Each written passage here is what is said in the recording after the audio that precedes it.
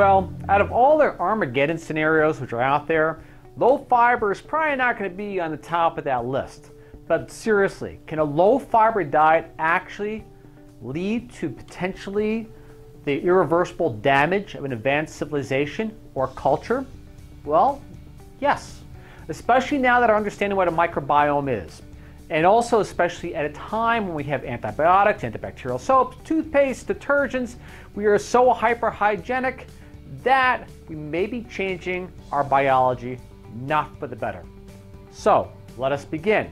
In the study titled "Low Fiber Diet May Cause Irreversible Depletion of Gut Bacteria Over Generations," citation title, "Diet-induced extinctions in the gut microbiota compound over generations," published in Nature, January 14, 2016. And I'll run through this first part real fast. The proliferation of nearly fiber-free processed convenience foods since the mid-20th century has resulted in the average per capita fiber consumption in the industrialized societies of about 15 grams per day, where our ancestors used to consume an average of 150 grams of fiber per day, which maintained a beneficial microbiota or flora in the gut.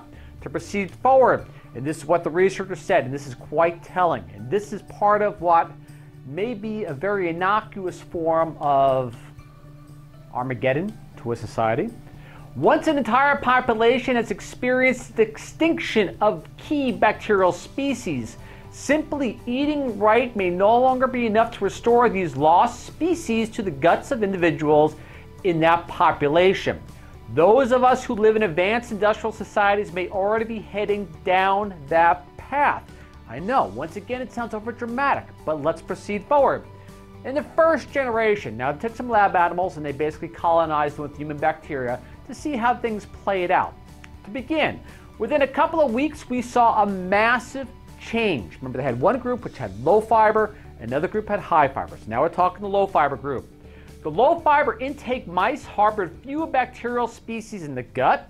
More than half of these bacterial species numbers had dwindled by over 75%, and many species seemed to have disappeared altogether. So let's boost up the fiber and see if these good bacteria come back. Here we go. After 7 weeks, the mice that had consumed a low fiber diet were switched back to a high fiber diet. For 4 weeks, the mice's gut bacteria profiles partly recovered, probably due to an uptick in the abundance of some bacteria whose ranks had declined to undetectable levels during the low fiber intake. Still, the recovery was only partial. 1/3 of the original species never fully recovered despite the return to a high fiber diet. And no such changes occurred in the mice on a high fiber diet, meaning they had no negative impact on their beneficial bacteria. But that was just generation one. We're talking generation one, just within a few weeks of these mice going to a low fiber diet had that much of an impact. What happens if it's carried out over 4 generations? And this is something which epidemiology tends to look at, because it's like this. For example, if you have a compass and you're going down a path and you're off 1 degree, yeah, initially that 1 degree deviation may seem very minor, but with epigenetics, often what happens as time goes on, that deviation becomes greater and greater as you head down the wrong path. To proceed, the real surprise came after mice had been bred and maintained the low fiber diets for a few generations. In their experimental confines, these mice were exposed to microbes only through contact with their parents, like us. Each successive generation's gut bacterial ecosystem declined in diversity. By generation 4, the depletion had reached a point where nearly 3/4 of the bacterial species resident in their great-grandparents' guts appeared absent in their own, meaning they weren't there anymore after 4 generations. Even after these mice were put back on a high-fiber diet, more than 2/3 of the bacterial species identified in their guts of the first generation ancestors proved irretrievable, indicating extinction of those species by the 4th generation of fiber deprivation. Now, all of you know what good flora does to the body, from improving mood, blood pressure, mental acuity, and so on and so forth. So a large percentage of these good bacteria never came back. Nature was not forgiving. To proceed forward, these findings hold major implications for humans, said the researchers. There are very few ecosystems where low species diversity is a good thing. There is no reason to think our gut is any exception. It is such a puzzle to the researchers now where we're heading. Listen to some of the solutions that they came up with. And this is actually the quotes in their research.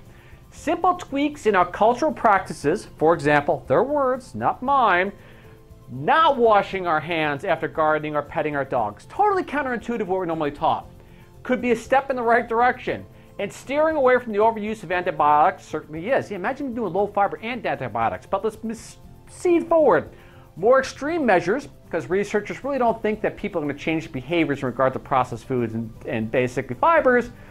Their possible solution is as follows. More extreme measures such as mass fecal transplants, we're talking over populations, would require large-scale testing to make sure they are both necessary and safe.